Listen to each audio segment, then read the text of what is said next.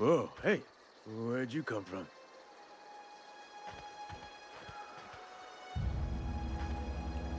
Don't go ambling out in those hills. That's marauder territory, friend.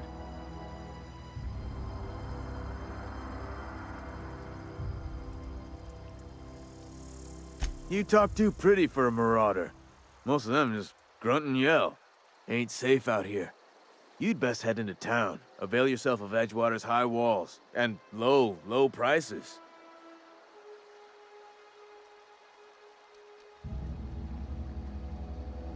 Pleased to make your acquaintanceship. I'd shake your hand, but I've been hauling corpses. You don't want none of that on you. Name's Silas. Junior in humor for the town of Edgewater. We're all part of the Spacer's Choice family.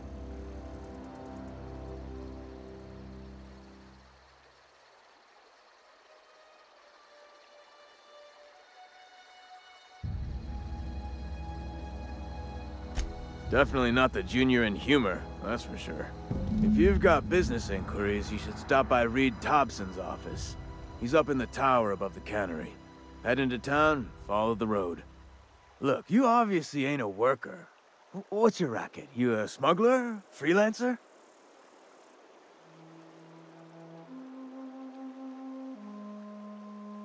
Edgewater is a company town, board-owned and operated. That includes the cemetery. None of us own our grave sites, we rent them from the company. Renting means money. Money means paperwork. Paperwork means signatures. Some of our families become a mite delinquent in paying their dues, you see?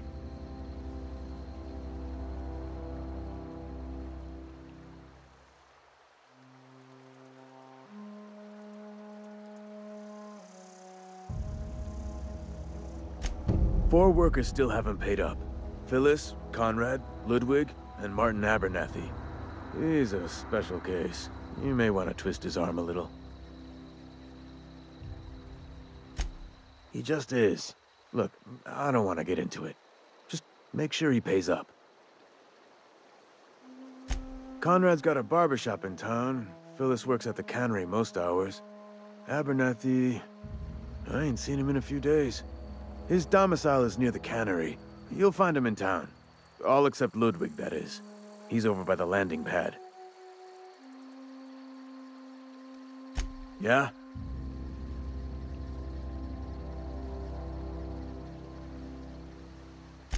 You could look at it that way, I suppose.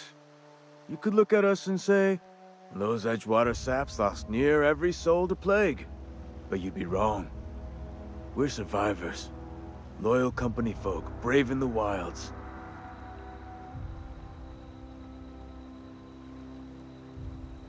Every now and again, a virulent plague sweeps through our town. That's life on the frontier, I suppose. A body grows accustomed. Hang on, I'm doing some math in my head. 20, 30, carry the one... all my life? Work's been real good to me. Fresh air, exercise. Only problem's the paperwork. Can't get anybody to pay their gravesite fees. Former people, yeah. Marauders been raiding my graves, you see. Hence the armed guards. Oh no. They are after the most precious loot of all. Spacer's Choice Company property. If those marauders swipe any more bodies out of my cemetery, company's gonna duck my pay.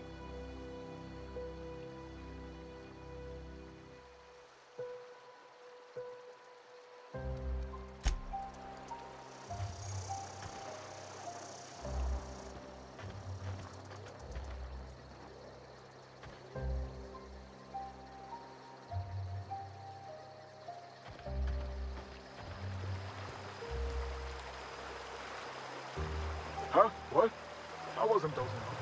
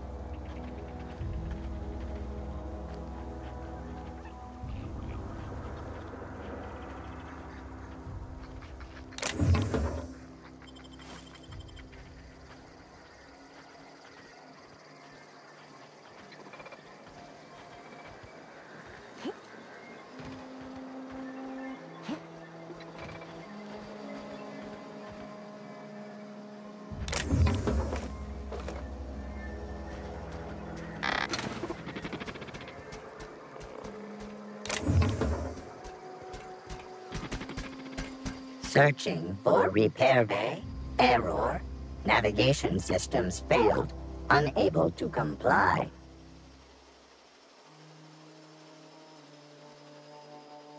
Damage to navigation systems detected. Attempting to return to designated repair bay. Error. Navigation systems failed.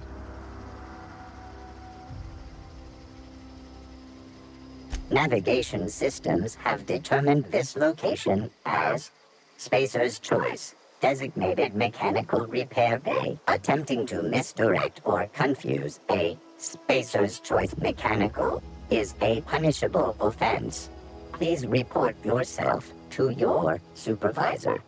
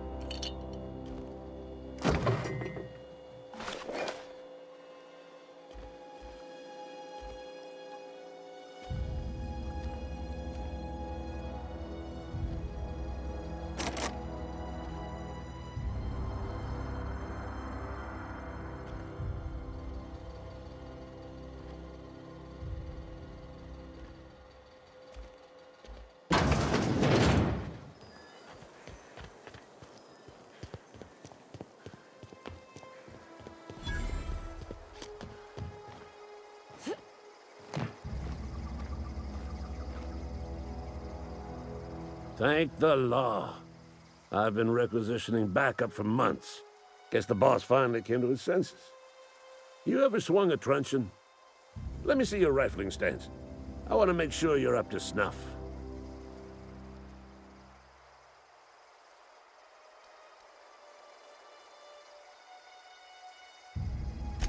I told Silas I'd pay my dues if he agreed to join the resistance.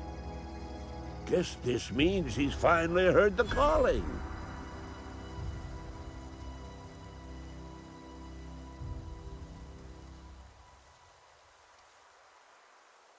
I'm talking about mechanical soldier.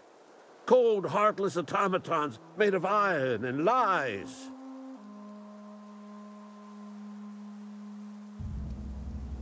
That's right.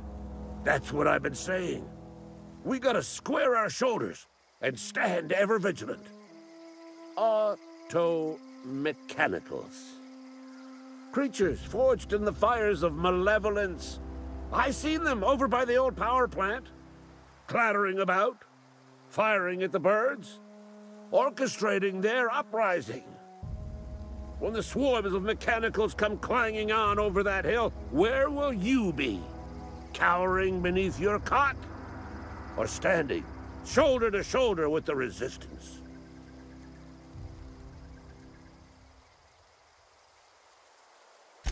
I've been gathering up a war chest over the years. Saw tuna cans, mostly, some Spacer's chaw, few bit cards.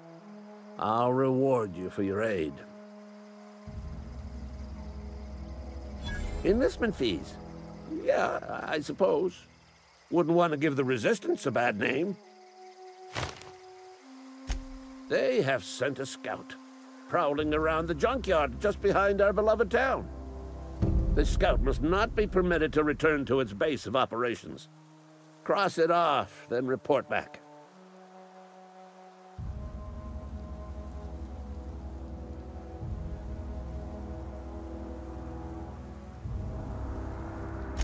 Mechanicals got a weak spot in their midsections. I think the technical term is, the blue glowy square thing. Go on.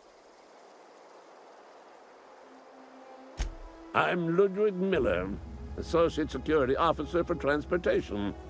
Officially? Unofficially? Strictly between you and me. I am the only thing standing between Edgewater and total annihilation. Go on. You ever seen the way a mechanical just stands there? Just looking at you, scanning you with its murderous oculars.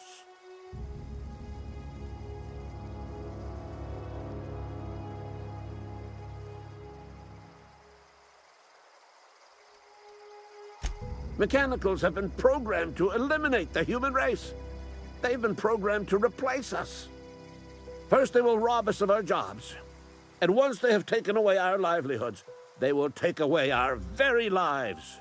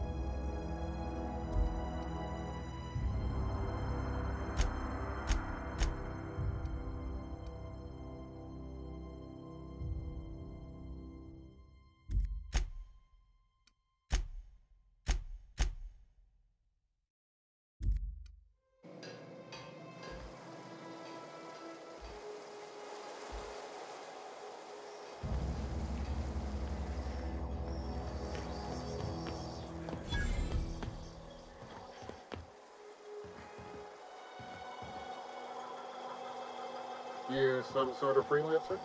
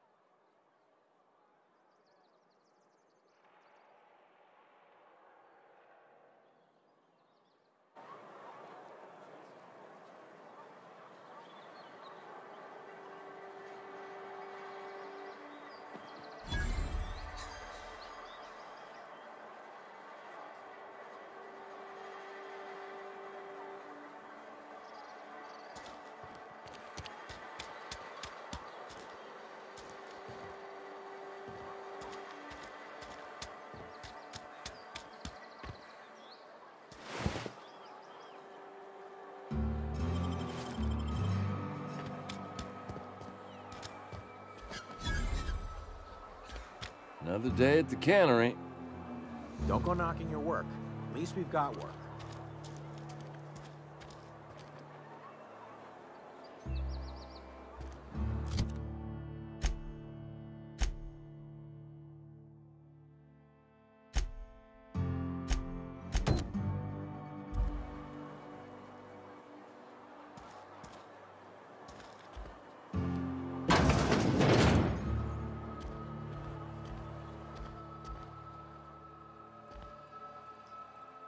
Physical hygiene recapitulates moral hygiene. Cleanliness is next to lawfulness.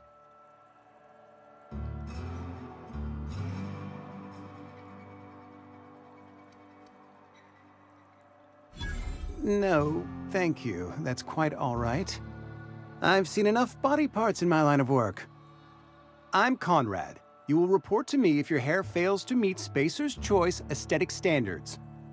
You will also report to me in the event of your death, whereupon I will clean and prepare your remains for interment.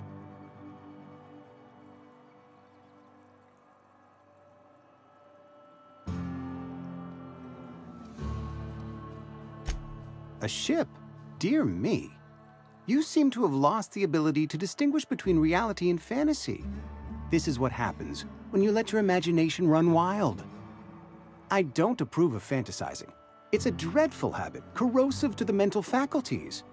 You ought to let the vicar take a look inside your head.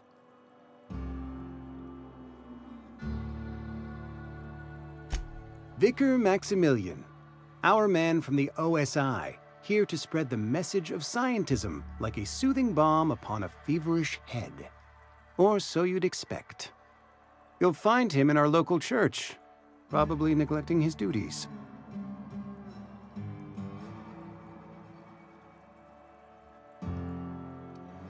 He doesn't seem to like us much. The vicar has not been with us long, and in his relatively short tenure in Edgewater, gives off the distinct whiff of superiority. Ah, gravesite fees. Silas and I had talked about this at length. I thought I'd made it clear my pecuniary situation precludes the necessary restitutions. As broke as pie crust, friend. Bidless, indigent, destitute. I simply cannot afford it. I am a blemish on the prosperity of our fair settlement. When I expire, I expect Silas to toss my body into a ditch.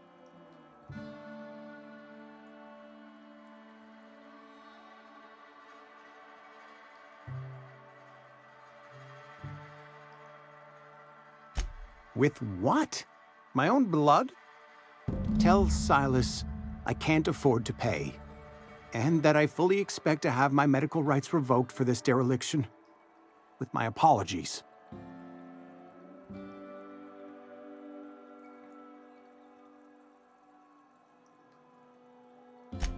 Some time ago, I fell ill with the plague. By the grace of the law, and through my own hard work, I'd proven worthy of treatment.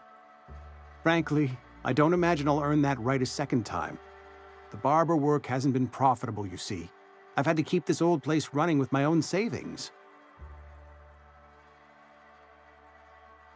Not a bad idea. But I'd need some kind of collateral. My pair of lucky clippers! No, that won't do. Your idea intrigues me, but I'm afraid I don't have anything to give Silas. I'm open to suggestions.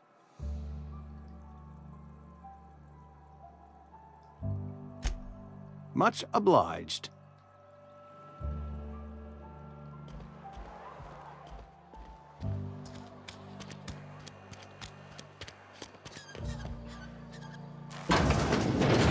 Yes, Mr. Thompson.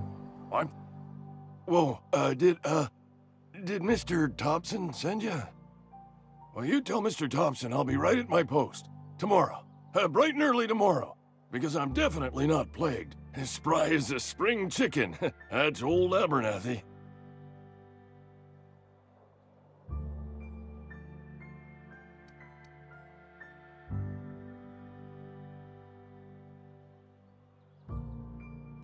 You some sort of wandering alienist? Walking into a man's own domicile, pestering him about his mental state?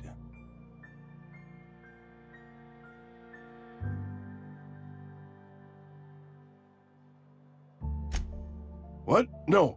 I mean, I might be. That depends on who's asking.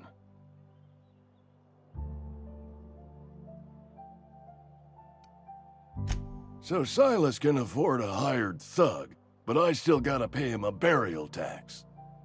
Silas knows, doesn't he? That's why he sent you. That's why he wants me to pay up. He knows.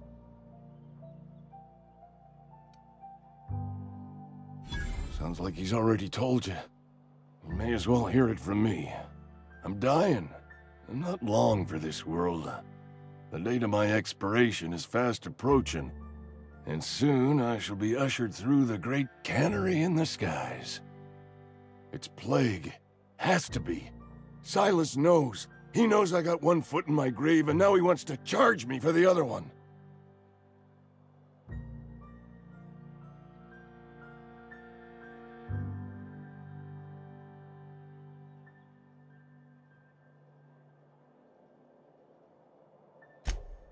You are? Oh, wow. First time anyone's ever told me that. I'll pay your fees. I don't want any trouble from Silas. But if you could see your way to freelancing for me, I could really use the help.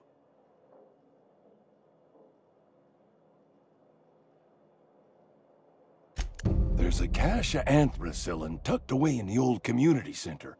Powerful stuff. Stronger than what we got, anyway. I need you to break in, nab that medicine, and bring it back to me.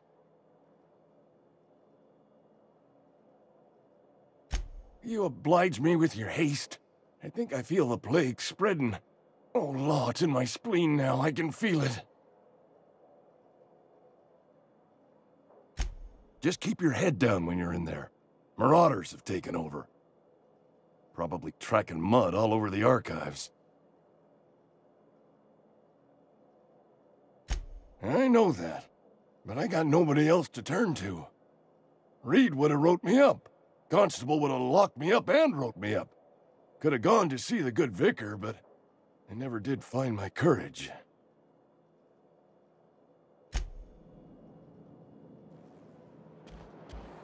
You're making a mistake working for Abernathy. Friend of mine died a couple weeks back. Still ain't past it. We should keep our voices down.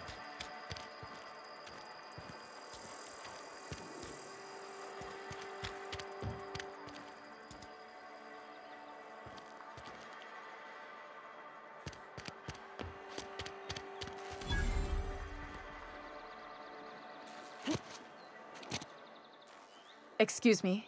I'm Esther Blaine, Spacer's Choice Actuary. I overheard your talk with Abernathy. I hope you're not thinking about getting him that medicine. Abernathy is a well-known hypochondriac. Anthracillin is wasted on him. You're better off selling it to me instead. All I'm saying is Abernathy's worked in this town longer than some of us been alive. How do I put this gently? He's got a lot of cobwebs up in his attic. I probably shouldn't tell you. Don't want you implicated for what I'm trying to do. All right, here's a summary. A lot of sick people in this town, and we don't have the medicine to treat them all. Can't reach out to corporate without crossing a river of red tape, so I'm reaching out to you.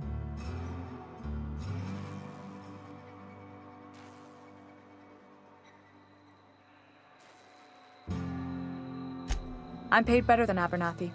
Whatever he's giving you, I will do you one better. That's all I can ask of you.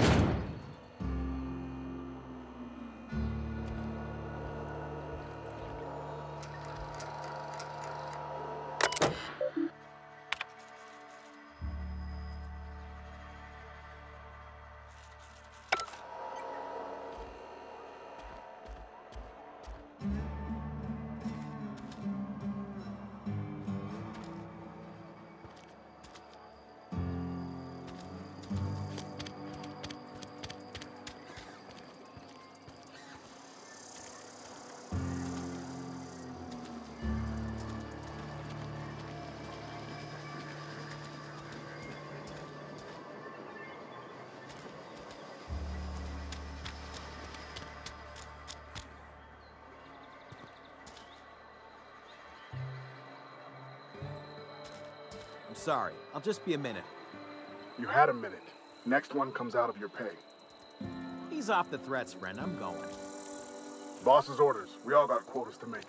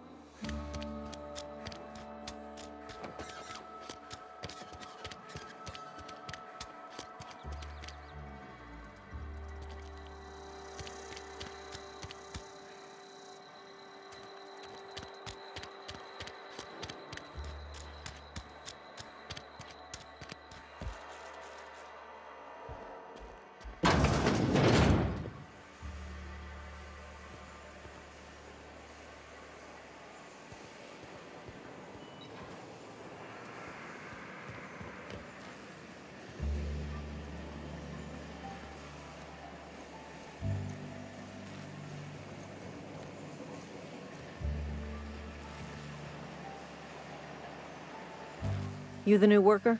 Whatever. Make it quick, tenderfoot. I'm busy. Foreman Granger. Mind those words don't come out of your mouth unless preceded by yes, or right away, or thank you. Shit. Silas still on about that. Here, take the fees. I'd appreciate it if you didn't tell Reed I was late on my payment. Because they're not my fees, and not my gravesite. Guy I worked with shot himself. I paid the bill.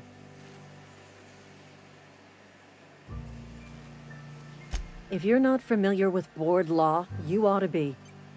Law requires delinquent gravesite fees to be paid by the deceased party's closest living relative, which meant me.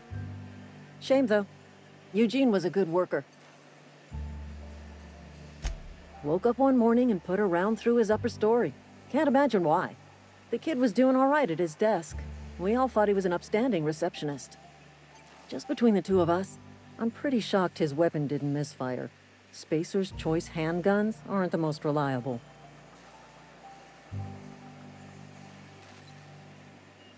Eugene wasn't family.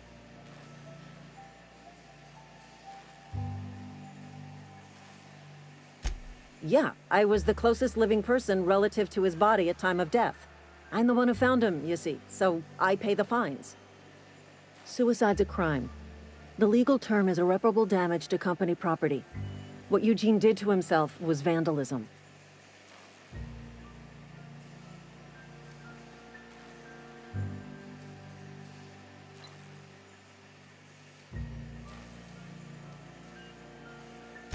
When one of your workers commits a crime, the entire town pays for it. In other words, Edgewater would have been penalized pretty hard. Whatever Eugene was worth as an asset, we would have had to pay out of pocket to Spacer's Choice.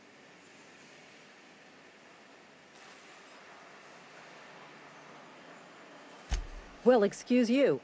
I'll have you know, Eugene was an asset to us all. May his atoms be commended to the law.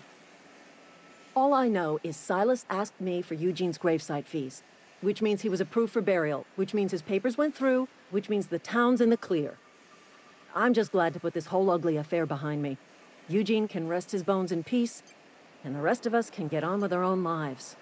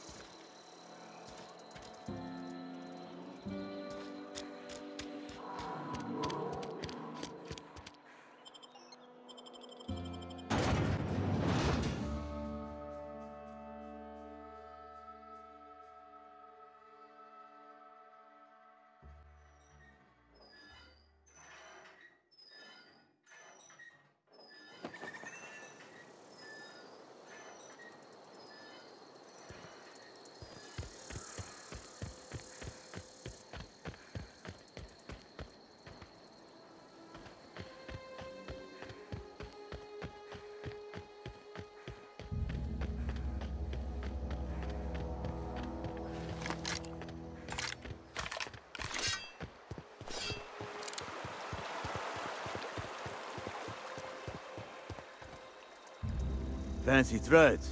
That some kind of hibernation suit? You run into any trouble?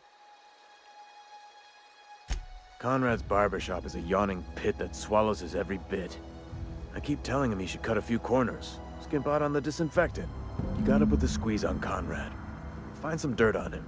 Maybe check his back room. That's the word, extortion. Been on the tip of my tongue all day.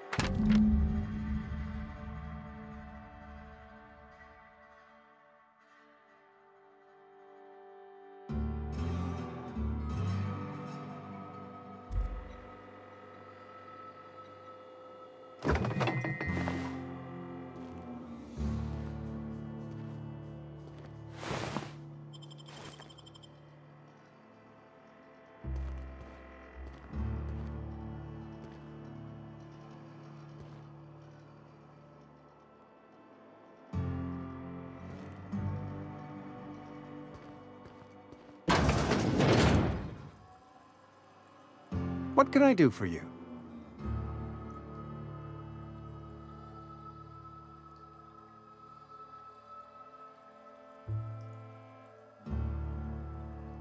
You know about Eugene? How? Then, you know Phyllis suggested selling off Eugene's gold teeth. I didn't approve of the idea then, and I don't approve of it now. Eugene's golden teeth were a family heirloom, representing 3 generations of poor dental hygiene. He took them to his grave.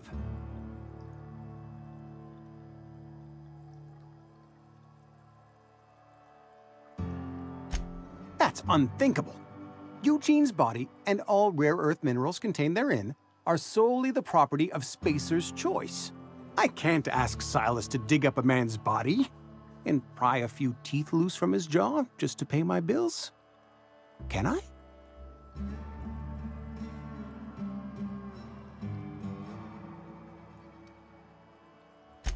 The good Vicar Maximilian and I have never quite seen eye to eye, but your point is well taken. Here you are. Gravesite papers affixed with my signature and an IOU.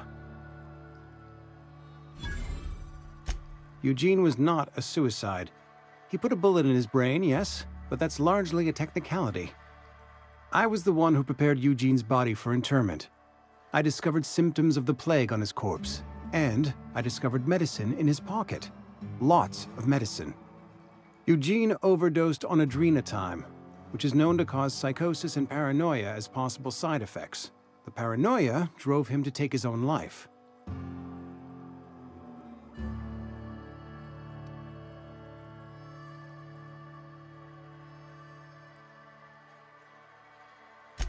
We can all thank our lucky stars that young Eugene was hopped up on medication and suffered its predictable side effect.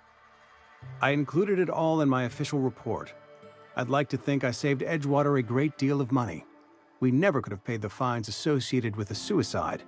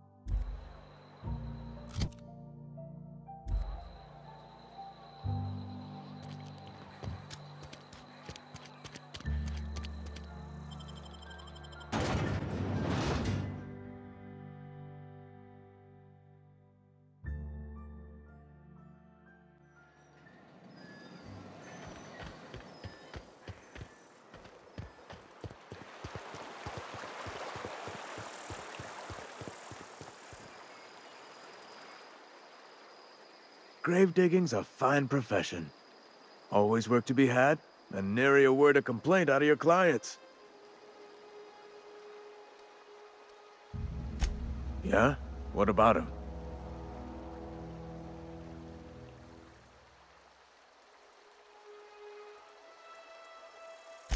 Well, yeah. It's what I'm contractually obligated to do. What's this about?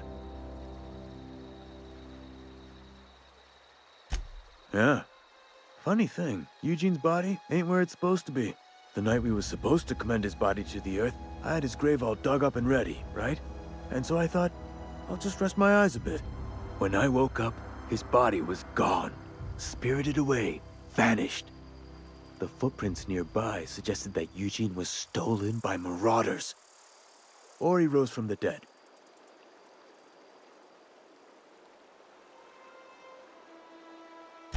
Let me know if you find anything. You run into any trouble? Reliable work from a freelancer. That's gonna take some getting used to.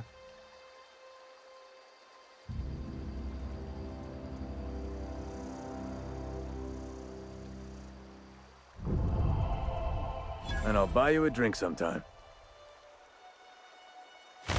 Oh, suppose you've earned it.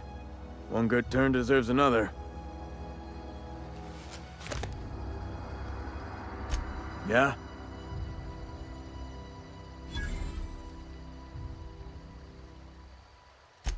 The colony ship? Are you talking about that old rumor? Some great big starship packed full of colonists what got lost in the aether never to be found again? Ain't heard that one since I was but a stripling. Can't say it was terribly convincing, far as rumors go. There a reason you asking?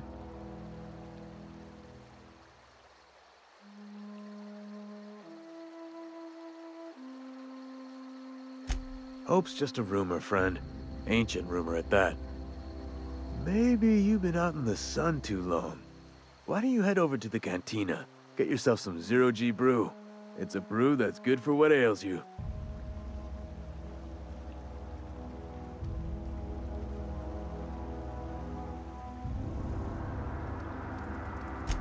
Something I can do for you?